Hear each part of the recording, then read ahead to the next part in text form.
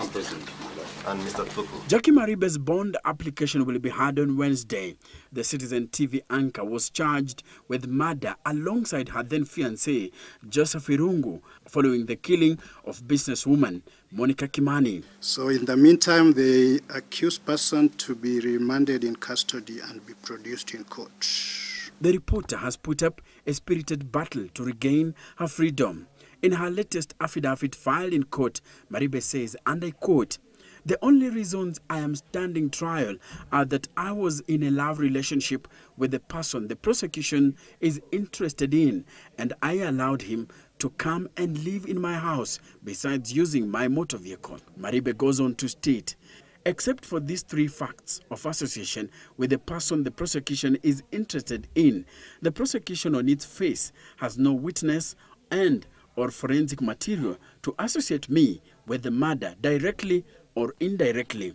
Monica Kimani was found murdered in her house in Kilimani, and following police investigations, Jackie Maribe and her then fiancé, Joseph Irungu, were arrested, locked up and charged with the murder. And Jackie says, "Without doubt, Joey, the first accused, was my fiancé as at then, and in the circumstances, I definitely communicated with him." It's important also. The Citizen TV anchor goes on to accuse the prosecution of trying to fix her in a murder case she has nothing to do with and had no knowledge of. She says, and I quote, "It is most unfair to use the communications between me and the first accused in the given circumstances of our then existing relationship as a reason to withhold bail." Police information before court claims that after committing murder, Joseph Irungu burnt his clothes at Maribe's compound and that the TV journalist had knowledge of the incident. Jackie Maribe disagrees. She says, "I was not there if there was any burning, and it is not alleged that I was there when anything was burnt. I personally did not endorse and did not authorize any burning of anything."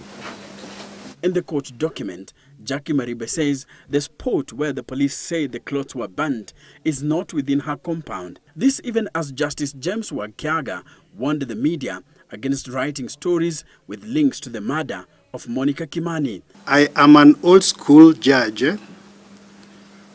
who believes in blunt justice, but when I am influenced before I hear a case, I get upset. The Citizen TV senior reporter accuses investigators of using covert means to try and extract information from her during her incarceration at Gigiri police station. She says that the police planted one Kenneth Omondi as a spy in the police cells. She says Omondi, who was cunningly booked at the station over drug trafficking allegations, tried to push her into giving him information. Enoch Sikolia, Citizen TV, Nairobi.